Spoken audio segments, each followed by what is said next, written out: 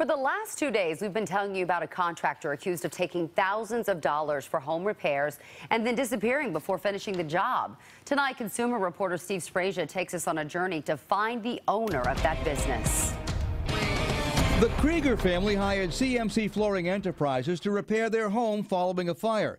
The contractor's Facebook page has several advertisements for the business, including this one that says, "This is where the magic happens."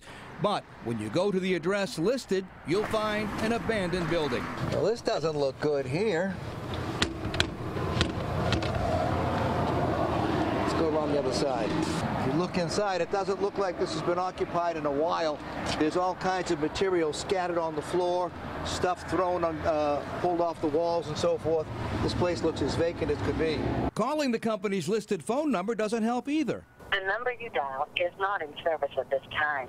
Thank you for calling. A public record search lists several different addresses for the owner. One was inside this gated community, which we didn't have access to. Another listed this private home and an apartment. No luck. The Krieger family last saw the contractor at their home back in January, and according to the insurance company, he only completed 25% of the work before disappearing. The repairs were outlined in 4 different contracts that totaled $34,000, which the family says was paid to CMC by certified check.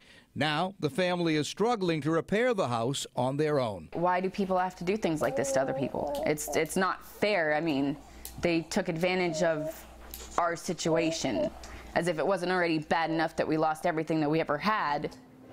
Now, we're going to continue to try and look for this contractor. In the meantime, the family has filed complaints with the Attorney General's office, the North Carolina Contractors Licensing Board, as well as the Fraud Bureau of the Department of Insurance. Getting answers for you, I'm consumer investigator Steve Sprasia. All right, Steve, thank you. And CBS 17 wants to help you, too. If there's something you want to get answers about, just let us know. Call the newsroom at 919-835-NEWS or go ahead and send an email to investigates@cbs17.com.